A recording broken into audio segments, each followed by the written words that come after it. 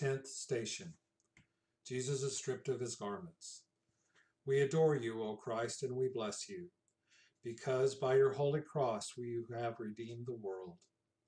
When they came to a place called Golgotha, which means the place of the skull, they offered him wine to drink mingled with gall. But when he tasted it, he would not drink it.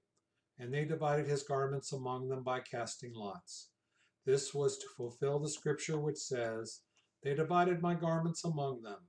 They cast lots for my clothing. They gave me gall to eat, and when I was thirsty, they gave me vinegar to drink." Let us pray.